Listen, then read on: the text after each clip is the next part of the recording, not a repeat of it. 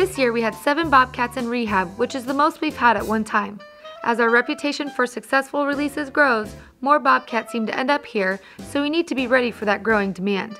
The area that would be most suitable on our property would allow a footprint of about 200 feet by 800 feet. It would give us about 1/3 of thick woods and 2/3 of grassy runs.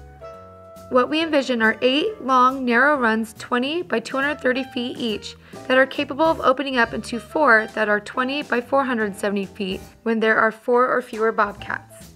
It would be a chain link box with 1-inch mesh and at least 11.5 gauge to meet state standards and to keep the live prey from escaping. We say box because it will have to be completely closed in. Wild bobcats do dig, so a floor is necessary. Whether a bobcat comes to us injured or orphaned, they usually go through these stages. The first one is inside intensive care, which is done on our on-site cat hospitals, but it would be really nice to have the wild bobcats completely away from the sanctuary activities in their own recovery facilities adjoining the outdoor runs. Then, outside into a small and low cage so that they have time to heal without the abilities to climb and fall. And lastly, a 1,000 to 2,500 square foot enclosure for plenty of space to practice their hunting, climbing, and hiding skills. You can learn more about our rehab program and donate to this project by visiting our website.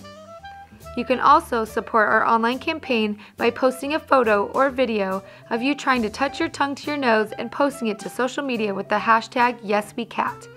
You can also learn more about this campaign by visiting Viewly.com and look for hashtag #YesWeCat. Thank you for your support. Got it!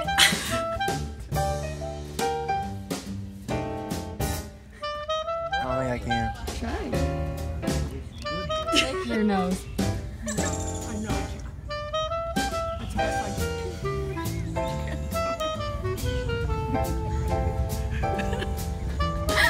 I can actually do it.